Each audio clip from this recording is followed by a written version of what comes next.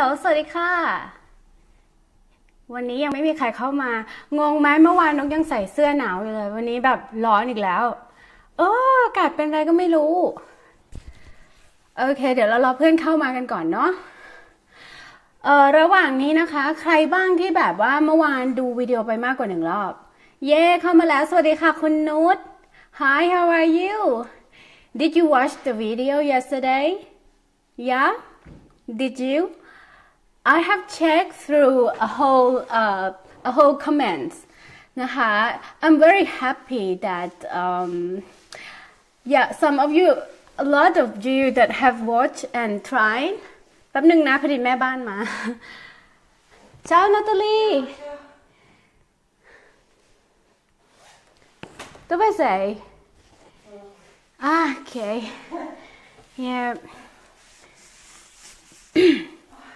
Perché sono qui parlando forse in mezze ore che io sto parlando con student. Student. Sì, ma va bene perché un po' di rumore quando tu fai pulire, ma un po' tempo, no? Ok. Ok, เข้ามากันแล้วเย่สวัสดีค่ะ Hello, how are you สกุลทิพย์ Hello สวัสดีค่ะดานิตาสวัสดีค่ะพี่พรทิพา Okay, so how is it the story that you watched yesterday คนสวยสาวจะโสดตลอดชีวิตสวยได้อีกจริงเหรอคะ Is it true that you want to be a single a whole life? I like your Facebook name, by the way. I will never dare using this name because I don't want to be single all my life. สวัสดีค่ะคุณจินจุธาสวัสดีค่ะฮัลโหลคุณอะไรนะการแก้วสวัสดีค่ะฮัลโหลสวัสดีค่ะคุณพีรพรHi คุณแอนด้วยคุณสุภาการนะคะ I'm not so good at reading names in English so forgive me if I pronounce it not correctly okay so today probably we're gonna have some sounds because I have maid come to clean the house and when she do kind of vacuum probably you know it's a bit of noisy but I try to speak hope you hear me anyway okay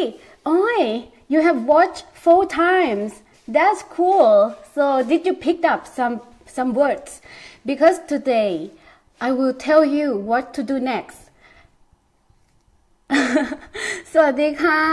Hello ปามิกา How are you? Did you have dinner? Did you have dinner? What did you have for dinner? Thank you. Yesterday was very cold. If you see that I wear kind of pullover, right? But today already kind of top tank because it's quite warm today. Probably spring is coming. Do you know in Europe or in a country that we have 4 seasons, we have the date specifically. Which day is the first day of spring? On the 21st of March, usually is the first day of spring. We count it like that every year. แปลกมะคือเมืองไทยหน้าร้อนก็จะนับเป็นเดือนตั้งแต่เดือนไหนนะหน้าร้อนเริ่มเมื่อไหร่หน้าฝนเริ่มเมื่อไหร่แล้วนับเป็นเดือนใช่ปะฝรั่งเขามีวันที่บอกเลยนะว่าวันที่เท่านี้เริ่มฤดูอะไรนะคะ Hello, hi, how are you คุณอ้อยสวัสดีค่ะคุณครูอ้วนสวัสดีค่ะ Are you a teacher? What subject that you teach for? Are you teaching English? It's nice to have you here so at least we can share the idea of learning language, huh?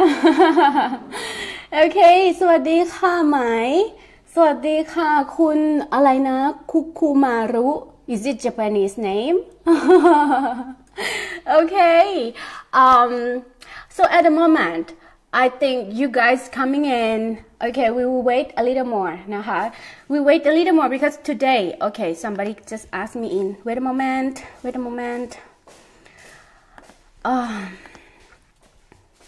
Natalie mi puoi chiudere la porta perché si sta parlando ok so สัญญาณหายนกอยู่นี่ทุกคนยังเห็นนกอยู่หรือเปล่าทุกคนยังได้ยินนกเนาะโอเควันนี้มีไมค์ด้วยนะติดไมค์ด้วยกลัวไม่ได้ยิน Hello how are you Pitsy Pop I remember you did a very good homework actually I read all your comments and I'm really impressed about because you get a lot of message from the video it's very good Shakiyama, no, I like your name. Okay, so I will go through about what to do next after you watching the video. Okay, first I want to tell you what you get from the video. Somebody say you don't get anything much, Kunok. I don't understand. I just look from the pictures and listen to the story, but I don't really know what they talk about. Don't worry.Don't worry. Hello, Boom. How are you? สวัสดีค่ะ Hi, คุณรพีพร Good evening. I hope you guys have dinner ready and about to go to bed. I think it's a good time to learn English when you're not in a hurry. So you just learn and then go to bed calmly. Because today the homework will be very fun for you. I have fun homework for you. Okay. So first of all, I want to tell you.What the benefit of watching the video of yesterday? We will go through the story first, okay? If you understand, give me a heart. If I say something you don't understand, give me a cry. And then I try to say it again. Okay? Do you get it? Okay, now let's try. Give me a heart if you understand. I don't know why I cannot see any heart. Did you click the heart coming in? Let me see.Yes No ลองกดหัวใจเข้ามาหน่อยได้ไหมคะจะได้เช็คกันได้ว่าเราสามารถสื่อสารกันได้ไม่เห็นเลยค่ะบุ๋มหัวใจพี่นกไม่เห็นเลยแปลกจังเลยอ่ะไลฟ์เมื่อวานพี่นกก็ไม่เห็นพี่นกพยายามจะcommunicate กับพวกเราเนี่ยอย่างน้อยมีการโต้ตอบกันด้วยหัวใจบ้างร้องไห้บ้างพี่นกจะได้รู้ว่าที่พูดไปเข้าใจหรือไม่เข้าใจอะไรแบบนี้โอเคSo, did you try already send me some hearts? I don't see any hearts here. I don't know what's wrong. Let me see from here. What if I'm doing like this? Okay. I try to send heart to myself. I saw my hearts. I sent a lot of heart. ขอบคุณค่ะ How do you spell your name? I want to call your name.Hi คุณนุชสวัสดีค่ะเคเนคุณอะไรนะเคเนอะไรสักอย่าง I would like to know you how do I call you Okay รัวเยอะมาก Boom I don't see any hearts Okay now I still don't know how to communicate with you Okay that's right At least if you cannot send me an emoticon what about If I say something, if you understand, okay, you send me kind of comment, heart or anything. But if you don't understand, tell me that, Pinok, I don't understand. Can you explain it? Can you speak slowly? And I will try to speak slowly to you.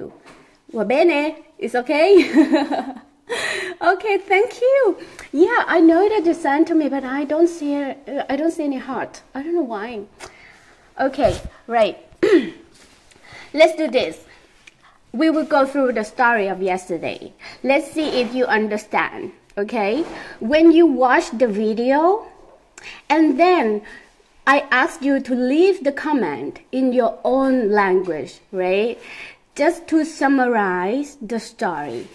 You don't need to translate every single scene. You just summarize it.in your own understanding about the story in the big pictures, right? So now we go on together. Let's go on one more time about the story. First, Sue was playing his toy in his room and the mother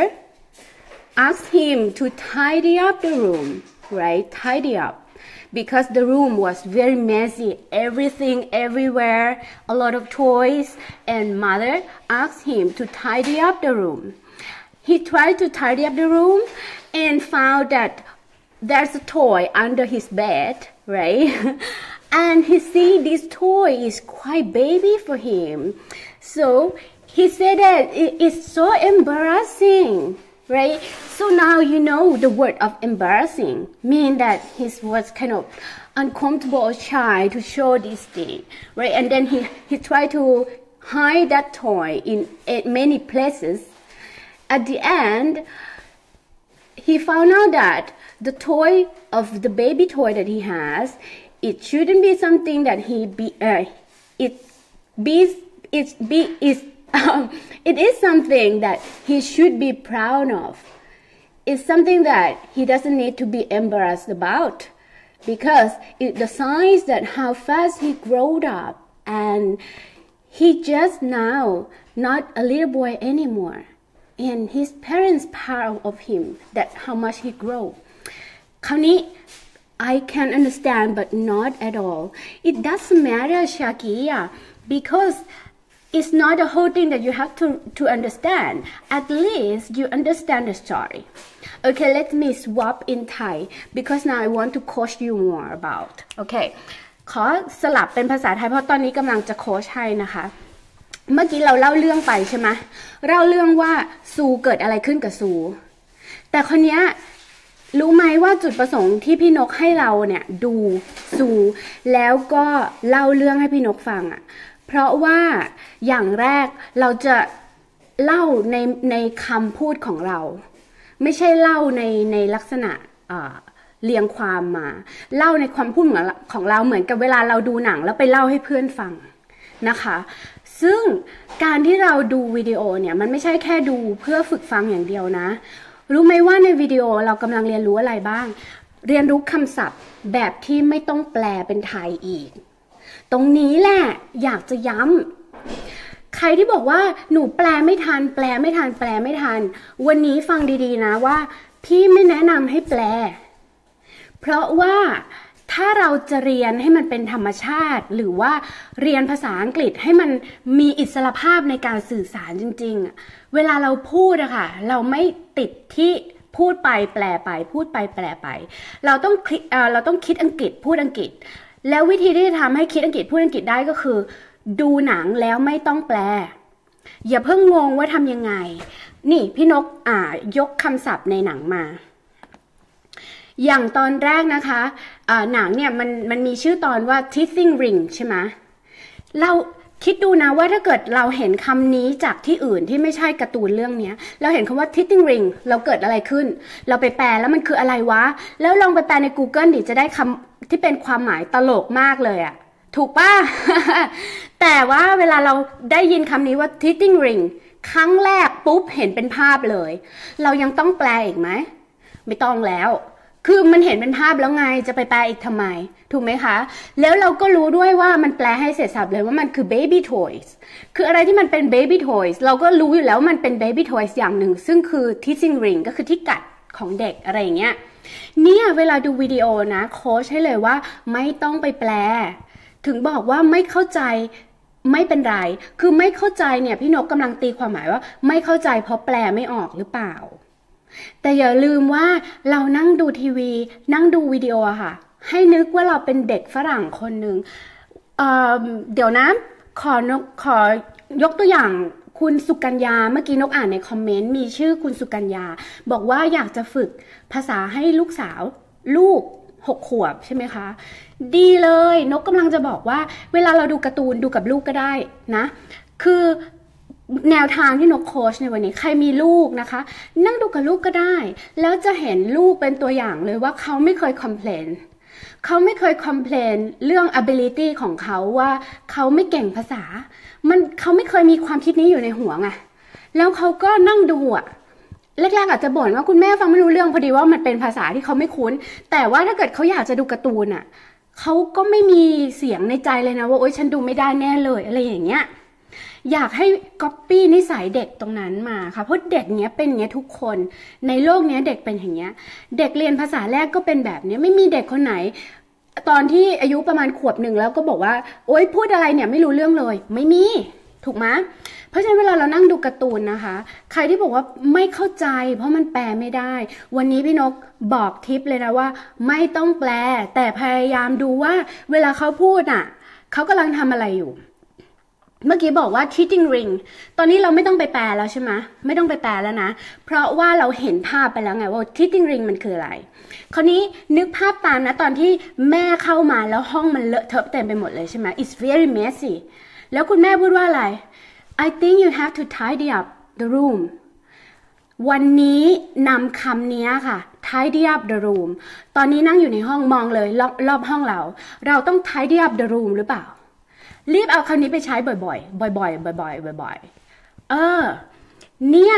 คือนิสัยการเรียนรู้แบบเด็กฝรั่งหรือเด็กทุกคนที่เขาเรียนภาษาแรกเขาไม่เคยสนใจแกรมมาหรือคำศัพท์อะไรเลยแต่พอเขาได้ยินคำนี้เขาจะรีบเอาไปใช้นกยกตัวอย่างอีกอันหนึ่งเพื่อให้มองเห็นภาพง่ายขึ้นเคยมีลูกมีหลานหรือเด็กใกล้ตัวแล้วชอบอุทานคำหยาบแบบผู้ใหญ่ไหมเนี่ยเหมือนกันเด็กเนี่ยเขาจะจำประโยคจากสถานการณ์แล้วเอาไปใช้เลยโดยที่เขาไม่มาแจกแจงเป็นไวยากรณ์หรือว่าคำศัพท์เหมือนกับที่เราเรียนภาษาอังกฤษหรืออย่างที่เราดูวิดีโอที่พี่นกให้ดูไปเนี่ยบางคนติดพี่นกคิดว่าที่ไม่เข้าใจเพราะว่าติดไงวะเมื่อกี้แปลไม่ได้เมื่อกี้พูดว่าอะไรคือยังเริ่มติดกับวิธีการเรียนภาษาโดยที่เหมือนกับว่าถ้าไม่รู้เนี่ยมันไม่โอเคอะไรเงี้ยแต่เราต้องปล่อยตัวเองค่ะปลดล็อกตัวเองเลยให้เป็นอิสระแล้วก็ดูทีวีเหมือนเด็กเลยอ่ะคือได้ยินคำนี้มาพอแม่บอกว่า I think you have to tidy up the room จำคำว่า tidy up the room ไว้วันนี้พี่นกจะไม่พิมพ์เป็นคำศัพท์ให้ด้วยนะเพราะไม่อยากให้พิมพ์เลยอ่ะนะจำไว้เลยว่าถ้าเกิดจะทำความสะอาดห้องพูดว่าอะไรคะ tidy up the roomจำไว้ตอนนี้ไม่ต้องเห็นคำแปลนะไม่ต้องเห็นตัวสะกดนะไม่อยากให้เห็นตัวสะกดเพราะกลัวออกเสียงตามไปฟังคุณแม่พูดใหม่แล้วบอกว่า tidy up the room so now if you want to clean your room is very messy what you gonna do I think I have to tidy up the room keep this word and use it very often okay so nextพอคุณแม่บอกว่าให้เก็บห้องใช่ไหมคุณแม่บอกว่า tidy up the room จำไปทั้งท่อนนี้แหละค่ะเอาไปใช้ไม่ต้องไปแปลแล้วว่า tidy ต้องตามด้วย up มันเป็นประโยคเชื่อมกันอะไรอย่างเงี้ยไม่เอาอันนั้นเรียนภาษาอังกฤษมานานแล้วน่าเบื่อแล้วก็จำเยอะเกินไม่ได้จำเป็นเลยนะคะแล้วก็ต่อมาสมมุติบอกว่าซูเก็บของเสร็จแล้วนึกภาพตามนะเดี๋ยวกลับไปดูวิดีโอย้อนหลังแล้วเก็บของเสร็จแล้วทำไงคะเดินไปบอกแม่บอกว่า Mama I sort everything out ก็คือเก็บของนั่นแหละเหมือนกับ tidy up แต่ว่าซูมาบอกแม่ว่า I sort everything out Mommy เพราะฉะนั้นตอนนี้เนี่ยเราก็รู้แล้วว่าถ้าเราอยากจะเก็บของในบ้านวันนี้รีบเอาคำนี้ไปใช้เลยนะโดยที่นกไม่เขียนให้ด้วยเพราะว่าไม่อยากให้จำคำเขียนอยากให้จำสิ่งที่ได้ยินแล้วเอาไปใช้เหมือนเด็กๆเพราะว่านกกำลังคุยกับเด็กๆอยู่ในนี้เด็กๆมีอยู่ประมาณ100 กว่าคน แล้วก็ไลฟ์กับนกอยู่ประมาณ13 14 15 คนเพราะฉะนั้นนะคะ if you want to tidy up your room do it and then when everything is done that means you sort everything out in your room this is the benefit this is good thing when you learn from the video you don't need to translate it anymore ไม่ต้องไปแปลแล้วเราเห็นเป็นภาพไปแล้วไม่ต้องไปแปลอีกแล้วโอเคแล้วเราจะไม่ต้องหัดแปลอีกต่อไปเพราะเราเรียนรู้คำพูดเชื่อมโยงกับรูปภาพหรือสถานการณ์ไปเลยคราวนี้นะคะต่อมา คุณแม่บอกว่าของบางอย่างเนี่ยจะเอาไปให้คนอื่นแล้วใช่ไหมเพราะว่าเราโตแล้วคุณแม่บอกว่าอะไร you can pass it on to somebody you can pass it on to someone younger เพราะฉะนั้นวันนี้อยากจะเอาของไปให้เด็กที่เล็กกว่าวันนี้อยากจะเอาของไปให้คนอื่นเราพูดว่าไงคะของที่เราไม่ใช้แล้ว I think I don't use it anymore I will pass it on to someone in need I will pass it on to someone that want this thing I will pass it on จำมันทั้งดุนเนี่ยแหละค่ะเอาไปใช้ไม่ต้องไปแยกไวยากรณ์มันแล้วเพราะนี่คือภาษาที่คนเขาพูดกันจริงๆเรากำลังเป็นเด็กที่เหมือนกับพยายามจำคำอุทานของผู้ใหญ่แล้วเอาไปพูดอะเนี่ยเด็กก็เหมือนกันชอบจำอะไรแบบผู้ใหญ่พูดแล้วเอาไปใช้แล้วมันเอาไปใช้ถูกสถานการณ์เป๊ะเลยนะอุทานคำอะไรขึ้นมาหรือว่าพูดอะไรขึ้นมาเนี่ยตรงกับสถานการณ์เลยเพราะเด็กก็นิสัยเนี้ยค่ะแล้วตอนนี้นกกำลังจะโค้ชให้ทุกคนเนี่ย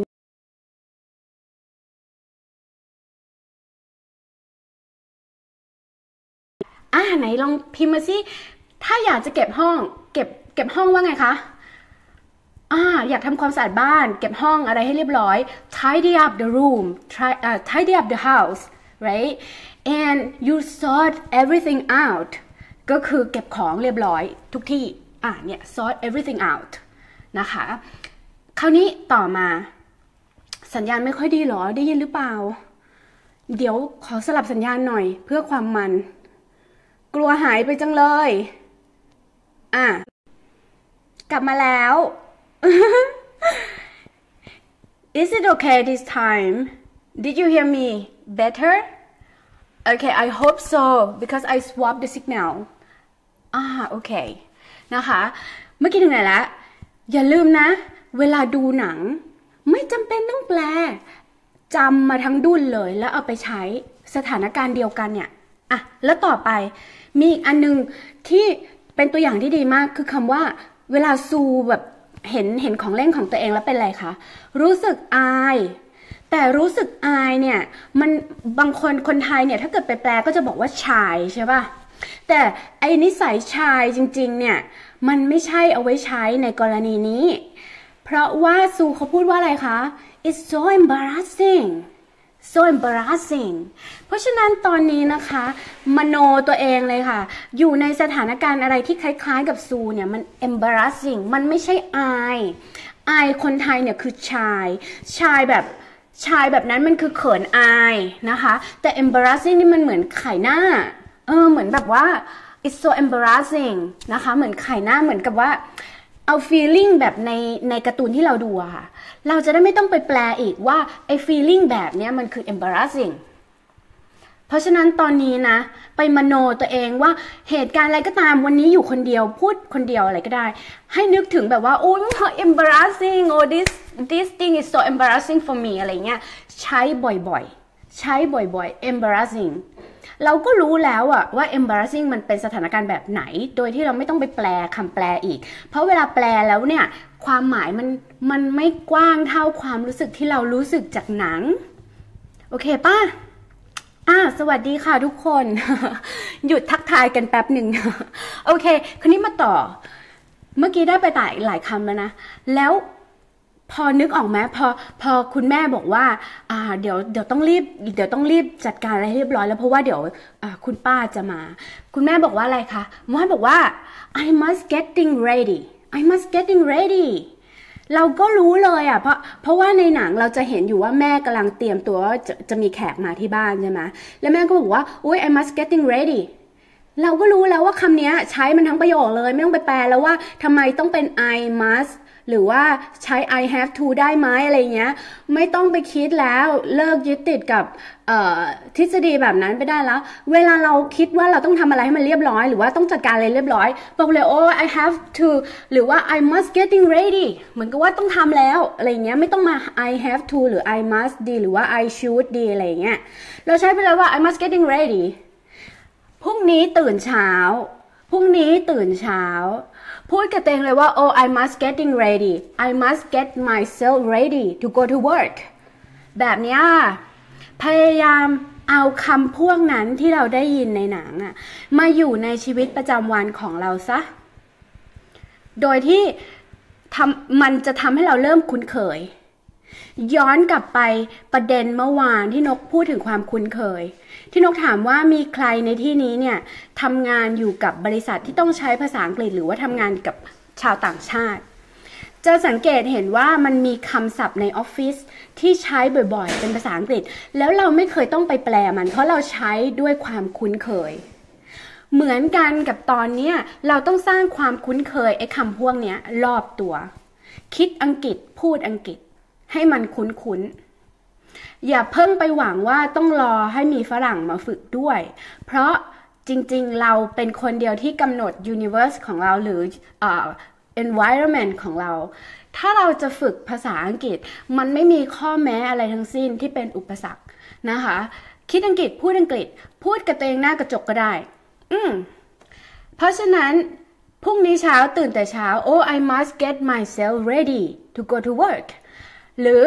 วันนี้ก่อนนอน I must get myself ready to go to bed I must get things ready I must get myself ready I must get it ready อะไรก็ได้แต่พูดมันไปทั้งประโยคเลย I must getting ready I must getting ready I want to tidy up my room I sort everything out หรือ Oh I'm so embarrassing it was so embarrassing that day อะไรอย่างเงี้ยพยายามใช้คำพวกนี้บ่อยๆเพราะเราก็รู้แล้วว่าสถานการณ์มันเป็นแบบนี้ใช้ยังไงจากวิดีโอแหละค่ะนะคะคราวนี้ อีกอันหนึ่งข้อดีของการดูวิดีโอก็คือว่านึกภาพตามนะมันมีฉากหนึ่งที่ซูเนี่ยจะเอาของเล่นไปซ่อนในครัวใช่ไหมแล้วเวลาซูเปิดตู้หนึ่งแล้วก็เหมือนกับจะเก็บของเข้าไปแล้วก็แบบหยุดใช่ไหมแล้วซูพูดว่า cupboard cupboard ถ้าใครไม่รู้ว่า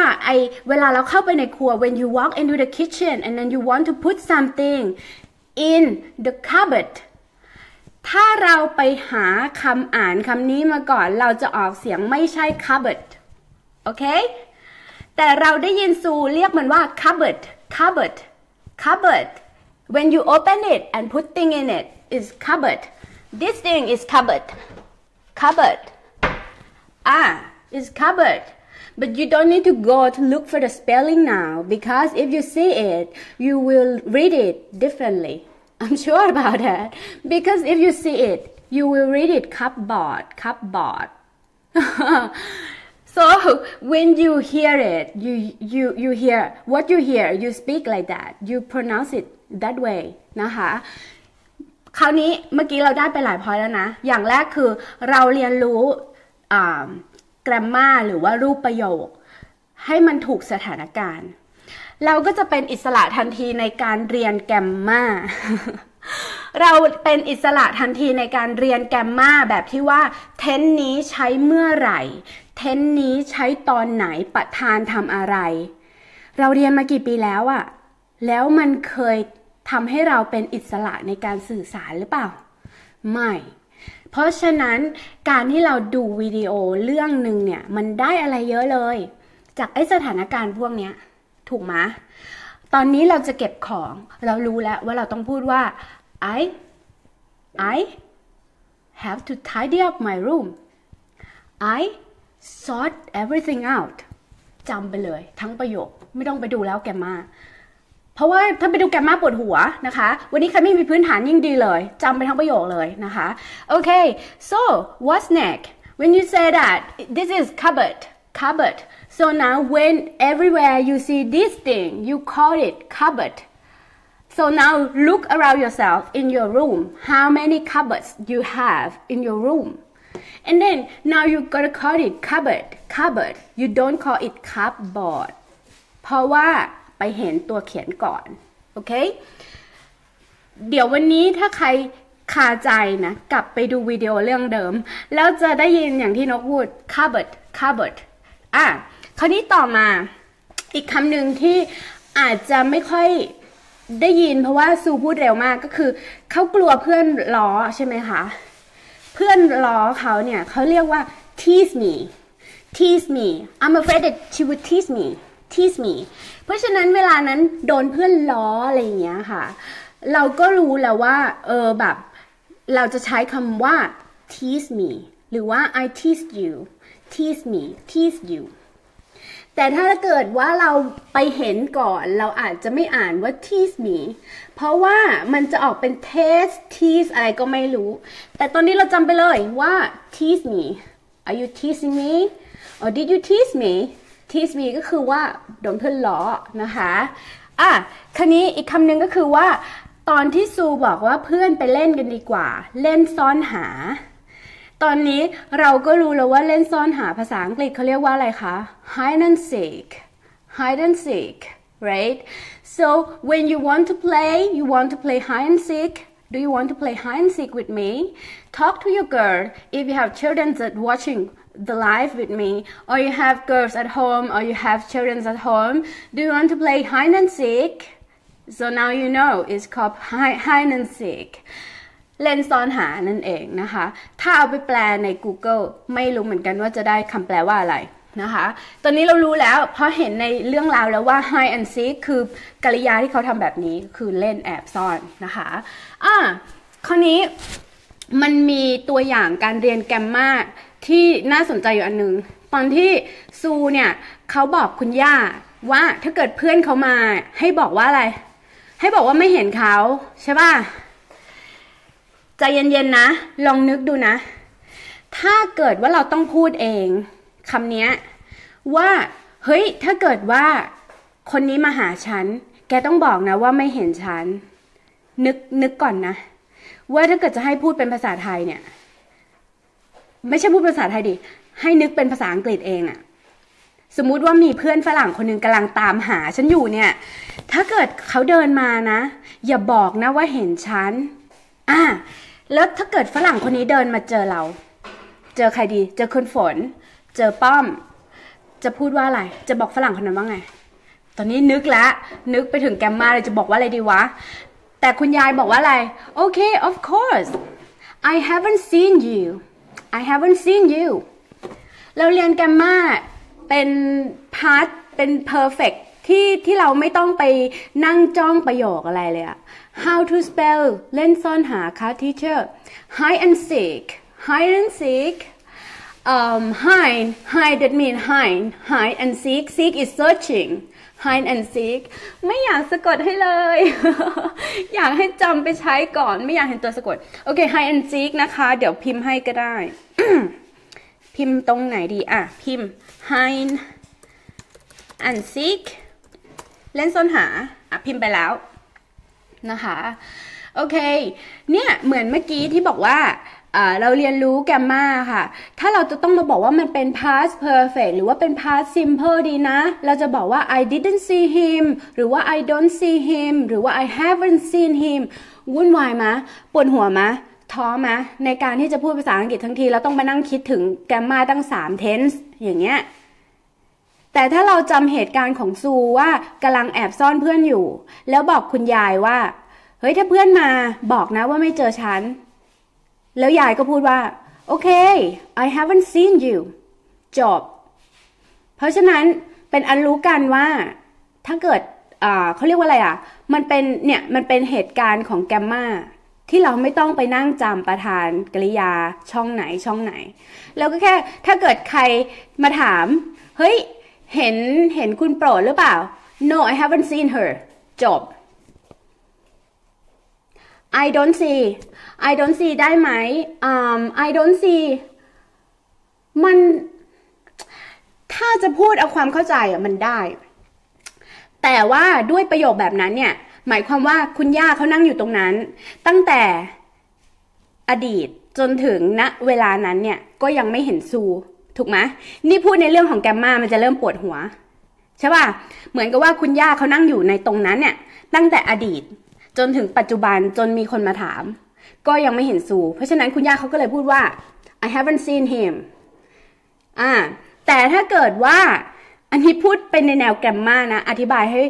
ให้ป้อมเข้าใจถ้าจะบอกว่า I don't see หมายความว่าเรากำลังเดินหาอะไรสักอย่างแล้วเราก็อาจจะแบบว่าเดินหาซูด้วยกันเดินหาซูด้วยกันแล้วบอกว่า oh I don't know where is Sue I don't see him เนี่ยคือกำลังเดินหาซูด้วยกันแล้วก็บอกว่า I don't see Sue แต่ถ้าเกิดว่าคือมันเป็น past มันเป็น past ที่เกิดขึ้นมาในอดีตแล้วก็จนถึงปัจจุบันว่าตั้งแต่ฉันนั่งมาอยู่ตรงนี้ยังไม่เห็นซูเลยอย่างเงี้ยก็จะบอกว่า I haven't seen Sue คือเนี่ยใช้ seen ไหนป้อมบอกว่าใช้ seen นะคะ I don't see I never see him ก็ เอาอย่างนี้นี่ไงมันจะเกิดคำถามว่าทำไมไม่ใช้ I never seen him ใช่ป่ะคือจะบอกว่า I never seen him มันไม่ได้เพราะจริงเหมือนกับว่าด้วยสถานการณ์อะสมมุติว่าเรานั่งอยู่ตรงนี้นานแล้วอะเราก็รู้ว่าตั้งแต่อดีตจนถึงปัจจุบันที่เรานั่งอยู่อะมันเกิดอะไรขึ้นบ้างแล้วก็มีคนมาถามว่าเห็นคนนี้หรือเปล่าแล้วเราจะบอกว่าไม่เห็นอะเราก็คือจะสื่อว่าตั้งแต่ฉันนั่งอยู่จนถึงตอนนี้ไม่เห็นก็คือต้องใช้เป็นตัวที่เป็น perfect อะค่ะก็คือว่า I haven't seen him อย่างเงี้ยแต่คราวนี้พอมาอธิบายในมุมของ grammar มันก็จะปวดหัวถูกปะโอ้ I don't know ได้ใช่ I don't know ได้ป้อมคือถ้าเกิดว่าเราจะบอกว่าอ๋อ I don't know I haven't seen him ได้ทั้งนั้นคือมันไม่มีแกมมาอะไรตายตัวแต่อย่างน้อยการที่เราดูการ์ตูนเราเข้าใจแกมมาผ่านเหตุการณ์เราเห็นแล้วว่าคุณยายเขานั่งอยู่ตรงนั้นตั้งนานแล้วเขาก็เลยใช้ tense ตัวเนี้ย perfect ตัวเนี้ยเพื่ออธิบายว่าเขาไม่เห็นเขานั่งอยู่อย่างเงี้ยนานแล้วอย่างเงี้ยคราวนี้ต่อมาอีกตัวหนึ่ง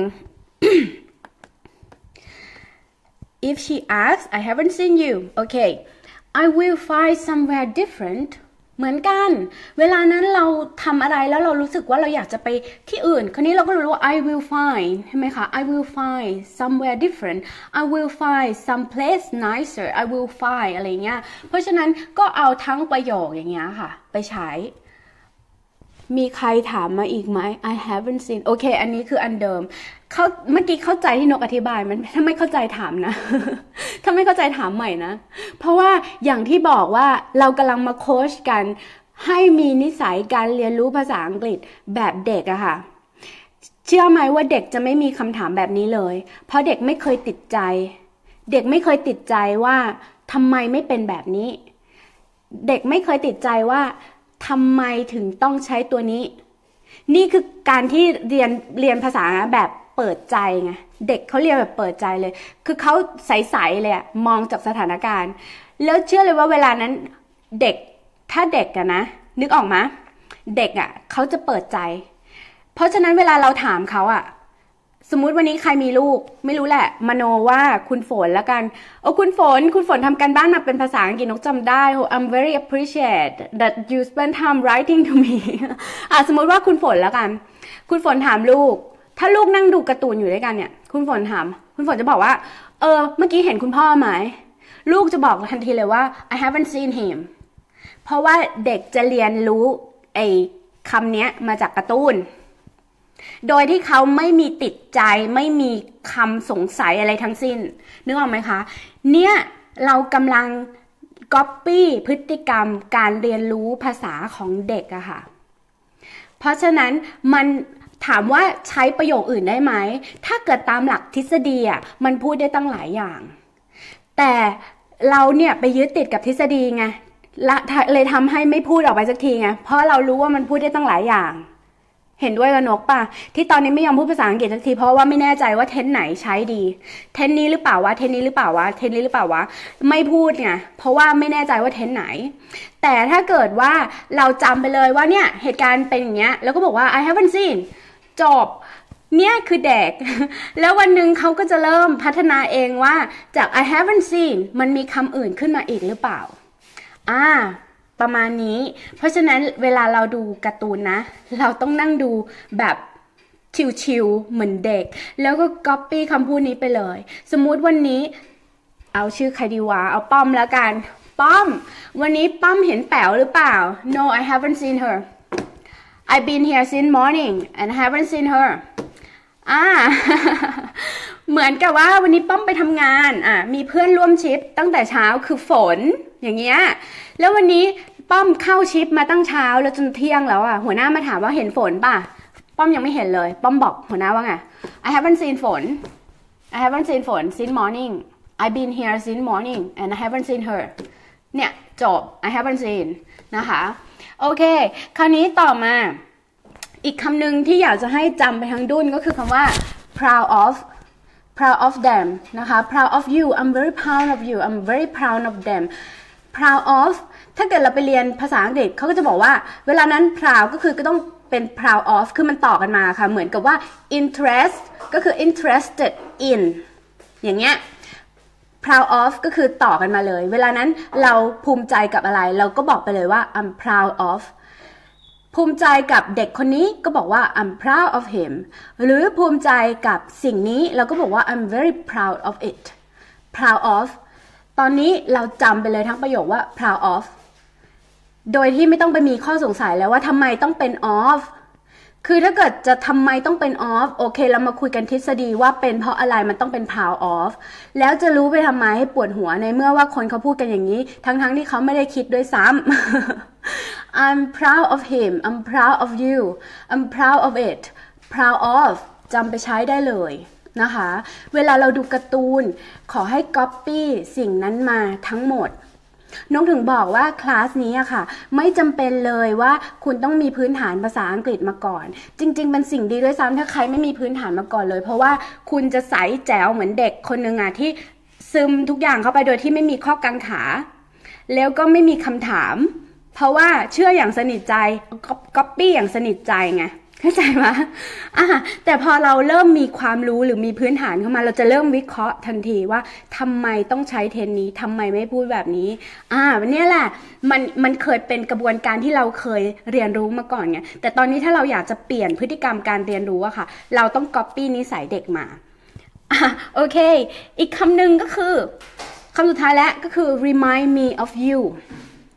เวลาเราเห็นอะไรที่มันเตือนใจเราตอนนี้เราก็จะใช้เลยว่า remind me of สมมุติเห็นของสิ่งหนึ่งสมมุติเห็นหนังสือเล่มหนึ่งแล้วเราบอกว่าอุ๊ยหนังสือเล่มเนี้ยทำให้ฉันคิดถึงแฟนเก่าก็จะบอกว่า this book remind me of my ex boyfriend หรือเราไปสถานที่ไหนสักที่หนึ่งหรือว่าวันนี้เราไปกินร้านอาหารร้านนี้ This restaurant reminds me of my parents เคยพาพ่อแม่มากินร้านนี้อะไรแบบนี้ reminds me of something เราจำทั้งประโยคนี้ไปใช้ได้เลยโอเควันนี้นะคะขอสรุปนิดนึงว่าดูวิดีโอแล้วได้อะไรบ้างดูวิดีโอแล้วพยายาม copy คำพูดที่เขาพูดกันในเรื่องราวอะค่ะแล้วนำไปใช้นะคะโดยไม่ต้องห่วงว่าแปลออกหรือไม่ออกตอนนี้ขอให้เลิกนิสัยแปลเป็นไทยต้องบอกอย่างนี้ว่าเลิกนิสัยแปลเป็นไทยแล้วพยายามลิงก์คำพูดนั้นกับสิ่งที่เราเห็นเอาใหม่นะสำคัญเวลาดูวิดีโอนะคะขอให้เลิกแปลเป็นไทยแต่คำไหนที่เราไม่รู้ดีแล้วที่ไม่รู้เพราะเราจะได้ไม่ต้องแปลเป็นไทยคำไหนที่เราไม่รู้พยายามดูใหม่แล้วสังเกตว่าเขาพูดถึงอะไรหรือกำลังทำกริยาอะไรหรือว่าจับสิ่งของอะไรเราจะได้ลิงก์คำพูดนั้นกับรูปภาพไปเลยไม่ต้องแปลแล้วมันจะทำให้เราเนี่ยถ้าทำบ่อยๆมันจะทำให้เรามีอิสระในการพูดภาษาอังกฤษโดยไม่ต้องแปลเป็นไทยอีกแล้วใครที่ยังติดนิสัยว่าจะต้องพูดภาษาอังกฤษก็ต้องแปลจากประโยคไทยก่อนมันจะหายไปเลยแล้วคุณจะปลดล็อกเลยปลดล็อก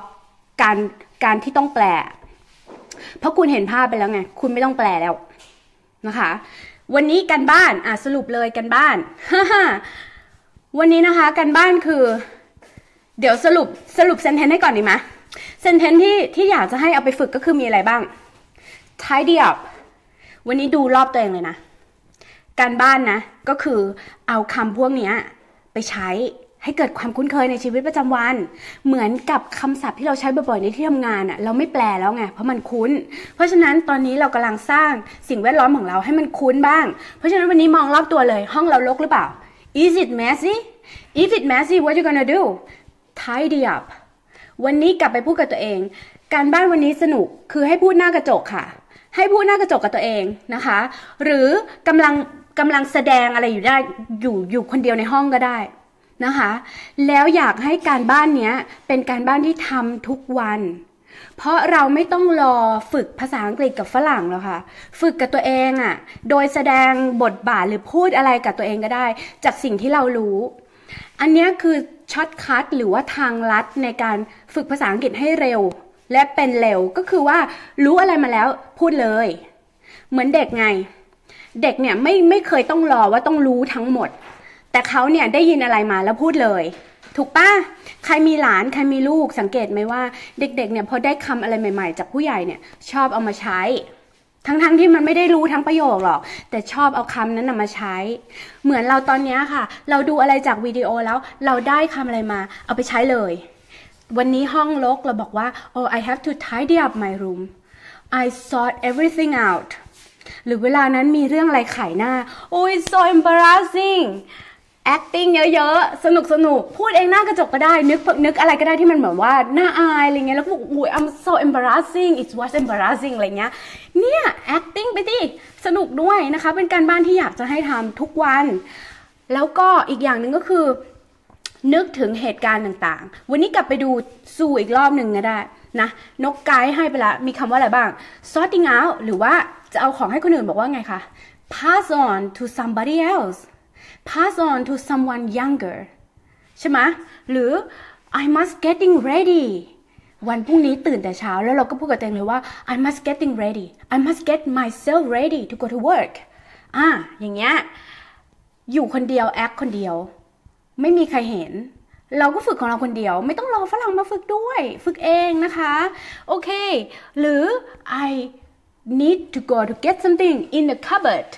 cupboard อะไรแบบเนี้ยโอเคไหมเคลียร์ไหมวันนี้ขอให้ทุกคนกลับไปฝึกนะได้คำแค่ไหนมาเอาไปฝึกประมาณนั้นอยากให้นกทวนให้ไหมคะว่าได้คำอะไรมาบ้างหรืออยากจะกลับไปดูวิดีโออีกรอบก็ได้นะเอางี้แล้วกันเดี๋ยวจะไปโพสต์ให้ เดี๋ยวจะไปโพสต์ให้ในคอมเมนต์ของซูนะคะว่ารูปประโยคอะไรบ้างที่พี่นกพิกอัพขึ้นมาแล้วอยากจะให้เราเนี่ยเอาไปใช้นะเป็นเอ็กซ์ไซส์ที่อยากให้เกิดขึ้นทุกวันเท่าที่ทำได้พูดกับตัวเองหน้ากระจกก็ได้มโนแล้วก็ใส่ acting ลงไปเยอะๆอะไรก็ได้แต่ต้องพูดโอเคป่ะคือต้องพูดแล้วก็ต้องเอามาพูดบ่อยๆนึกถึงเด็กไว้ว่าเด็กเนี่ยรู้คำอะไรมามันชอบเอามาใช้บ่อยๆคำหยาบก็ใช้อุทานแบบผู้ใหญ่ก็ทำเพราะว่ามันเป็นคำใหม่แล้วมันสนุกมันพูดจนคุ้นเลยโดยที่ไม่ได้สนใจด้วยว่ามันเป็นคำอะไรอะไรเงี้ยโอเค thank you very much ขอบคุณค่ะวันนี้นะคะเดี๋ยวไลฟ์พอเท่านี้ก่อนเดี๋ยวมันจะยาวเกินไปเนาะ thank you everyone for coming and thank you that you did a great job with the homework นะคะ I read all your homework and very appreciate it today is day 2 I wish you keep on doing good job นะคะ keep practicing because at the end you will find the result is very nice result because you're gonna unlock yourself from grammar and vocabularyนะคะ you will be able to speak English fluent and freely without translate to Thai and Thai English นะคะ no more okay today go back to listen the video and don't try to translate it to Thai anymore try to link what you hear with the photo with you hear with the situation okay have a good night everyone bye bye สวัสดีค่ะ